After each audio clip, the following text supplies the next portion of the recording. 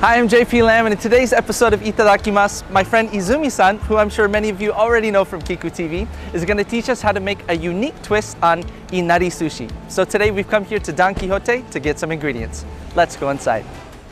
The secret ingredients for my inari sushi are shiso and myoga.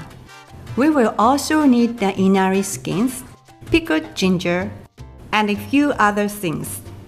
For a complete list of ingredients and directions, you can pick up a recipe card at your local Don Quixote store. Alright, we're back in the kitchen. Izumi-san, where do we start? Well, today I'm going to teach you how to make two different kinds of my special inari sushi.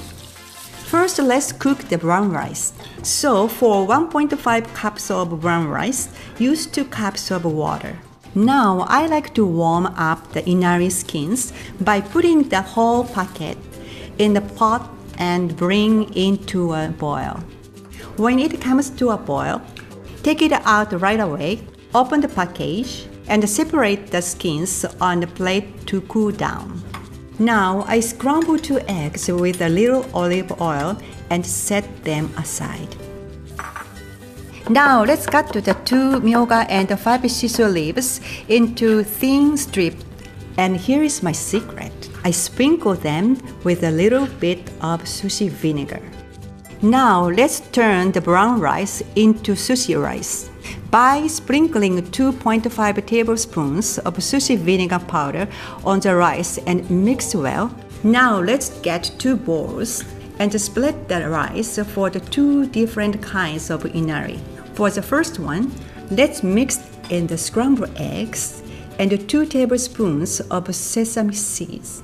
For the second one, mix in the chopped myoga and shiso. Now we are ready to stuff the inari skins and use a spoon to put in 1 or 2 scoops of the rice. Then I top it with a pinch of the pickled ginger. And that's it. Wow, Izumi-san, I've never seen such gourmet-looking inari sushi before. May I try? Sure! 召し上がれ。いただきます。Oishii! I love the aroma of that myoga and shiso. So healthy and easy to make. ありがとうございます。And thank you so much for watching this episode of Itadakimasu. I highly recommend you try Izumi-san's inari sushi at home. Until next time, I'm JP Ram. Bye-bye. Itadakimasu is brought to you by Don Quixote, your one-stop shop.